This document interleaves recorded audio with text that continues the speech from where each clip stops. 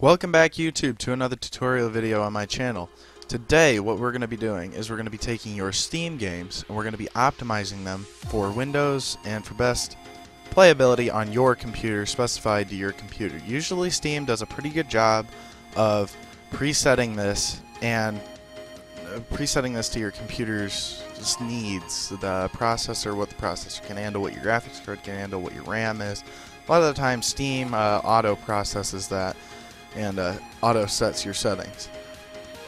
But sometimes you might need to change this, and I do recommend doing this for certain games.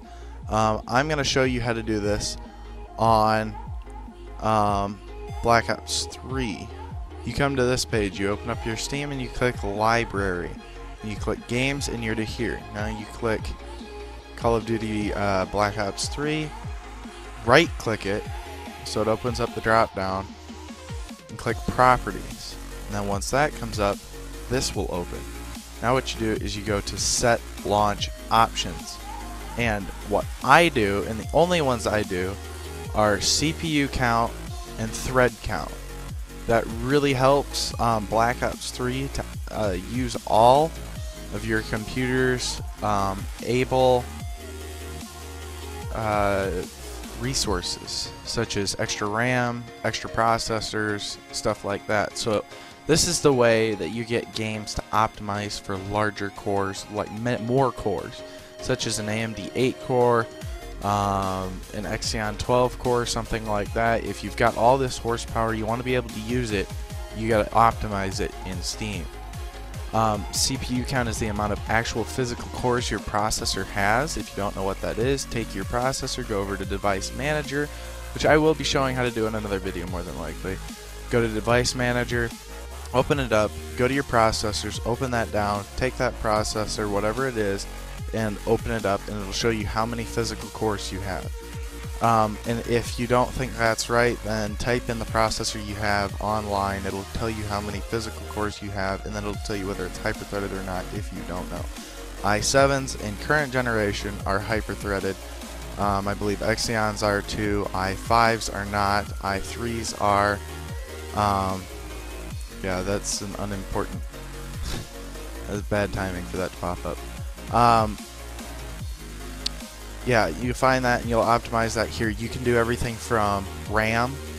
You can do everything from RAM to VRAM to you can even disable certain things in game. You can do a no splash, which removes the intro sequence and just loads the game immediately. But I think the ones that truly matter are the cores and the threads, and that'll help for larger processors to use all the processor. And you can find solutions or more codes for these launch options, more launch codes online. All you got to do is, personally what I do is I don't see a whole lot when I type in Steam launch option codes, but what you can do is type in what I found a lot of them do is DayZ launch option codes, because people have so many problems with optimization of DayZ.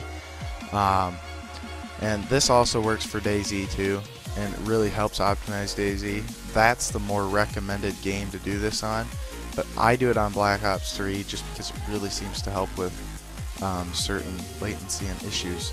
Here, let's go over to DayZ, and I might have launch options already set for this game. Yep. Alright, there's my threads, the max amount of threads I have.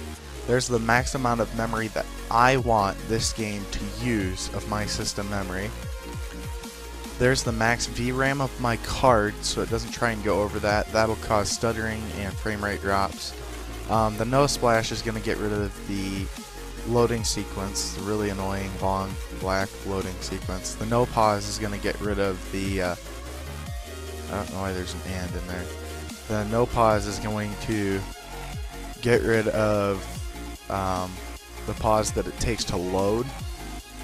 So it'll just make it load smoother, play a little smoother, it won't make it quite as laggy. So I hope this helped you. If you liked the video, leave a like rating. If you didn't like the video, you know what to do. Thumbs down.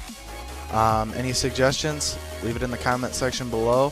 And if you guys want to see more, subscribe to my channel. And until my next video, everybody on YouTube, stay cool.